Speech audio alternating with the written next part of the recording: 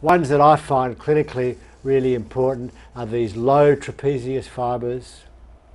Now, if someone's lying down or standing and you can see what looks like the edge of trapezius, what you're usually seeing is the tight fibre. Remember, trapezius goes all the way down to T12, but you'll often see that tight fibre going down to T7 or 8 or 9, and this point will be right on the edge of that there. And I'll show you how to needle it later on there. This one here, on the kind of, between Sanjiao 15 and gallbladder 21, or maybe either or. That causes, sorry, let's go back to this bottom one here. Notice how the bottom trapezius trigger refers to both to the shoulder and to the occiput. So it's a cause of, in itself, it's a cause of suboccipital pain. So it can trigger headaches and can be part of a cascade of trigger points there, where we think of low trapezius causing upper trapezius causing both suboccipital and temporal pain.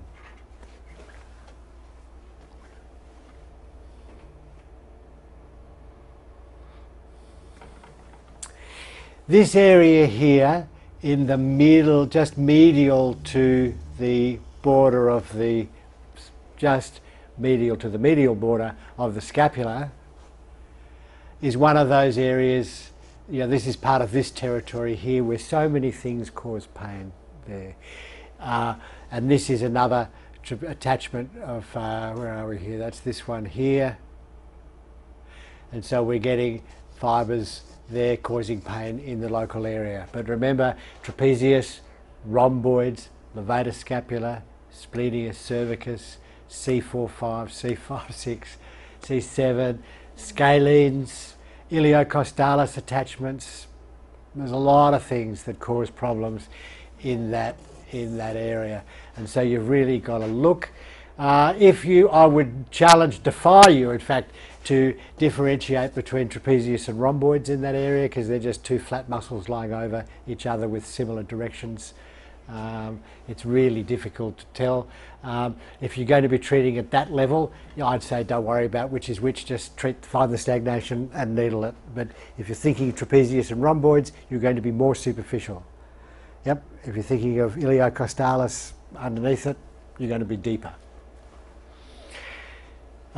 This one here is just a really unusual one where people get a little bit of pain right down near the AC joint and can be confused with acromioclavicular joint problems, and you just need accurate palpation to tell the difference. It's pretty easy to palpate the AC joint without irritating trapezius, and something I haven't seen very often at all in my practice. And this one up here is, I suggest, well, certainly the way it's drawn, is more likely to be Sanjiao 15 than gallbladder 21. But as usual, look for the stagnation rather than the point.